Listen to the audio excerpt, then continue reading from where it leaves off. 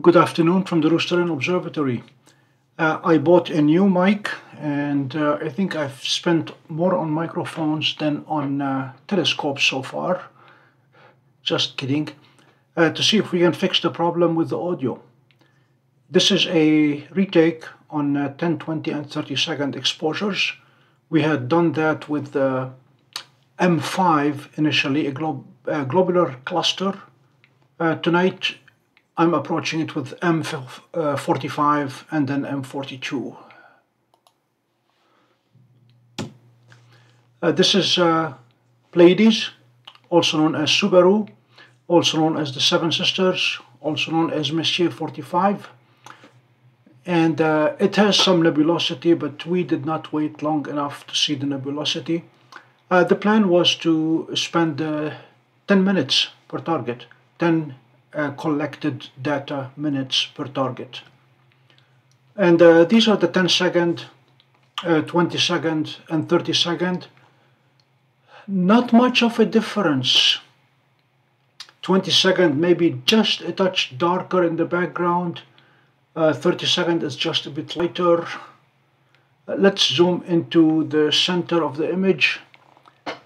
There is more nebulosity showing in the 20-second than in the either 10 or 30 seconds. And then if we zoom a bit further, the stars are obviously roundest with the 10 seconds. They are reasonably round with the 20 seconds, and they're just a little bit elongated with the 30 seconds. So in this particular test, I would not say that there is a big difference. 10 is a touch better, but my vote goes for 20 seconds in this case. Looking at the histograms, 30 seconds obviously went a lot higher, somewhere between 2600 and 3200. This one is 1200 to 1800. This one is 800 or 900. The 10-second, the histogram is a lot narrower.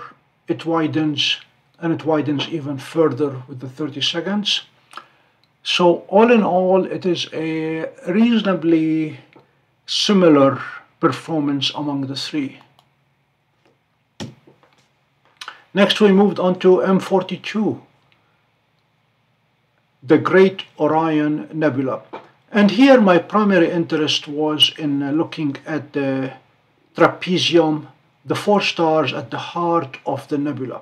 Unfortunately, clouds moved in before I could do the 30-second exposures, so we only have 10 seconds and 20 seconds to compare. At this level, they look very, very similar.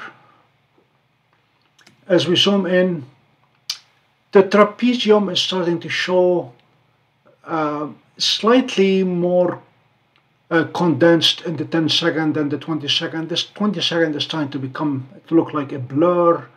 And if we zoom even further, that's where we lose the four stars under 20 seconds. But we can still see a little bit at 10 seconds. Really nothing significant, not a significant difference among or between the two in this case.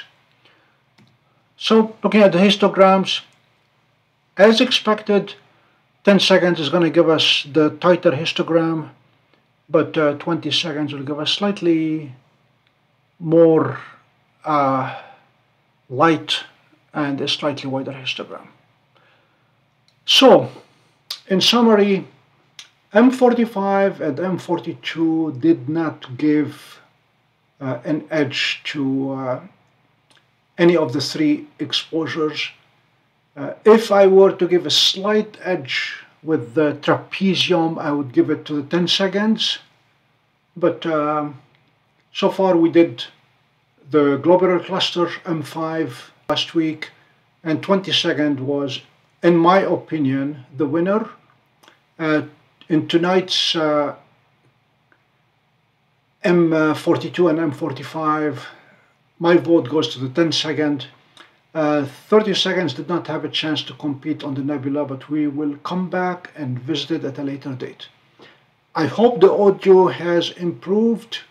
I welcome comments. So long, we'll see you again when the clouds break.